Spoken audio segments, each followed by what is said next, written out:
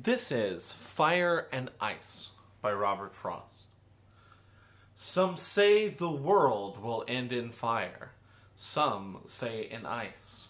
From what I've tasted of desire, I hold with those who favor fire.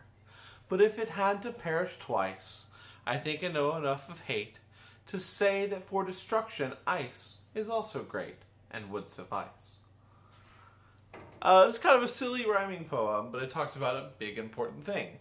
The end of the world. And he says the world is either going to end in one way or another. It's either going to end in fire or ice. But he doesn't mean elemental fire and ice. He means emotional fire and ice. He says the world is either going to end in the desire, the passion, the wanting that is fire. Right? Fire, to Robert Frost, represents as a symbol of wanting things, of being desirous. And so the world's going to end because people desire things. Or the world can end because of ice, which Frost says is symbolized by ice. Right? Hatred, being like this idea that we're cold, we close ourselves off to people, we dehumanize them, we say, oh, they're not like us, they don't deserve to live.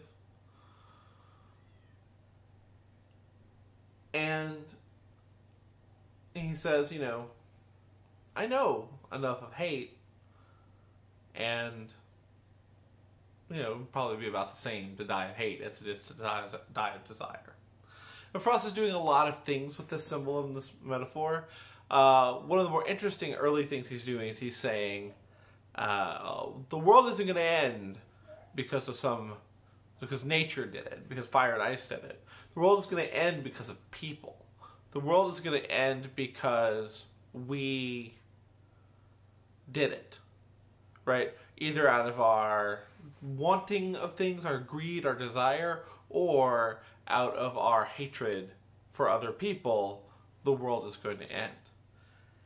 And they're the same, right? Wanting things, taking things, desire for stuff and for people and for things and wanting is just as bad. He says it's just as great, which means it's just as bad.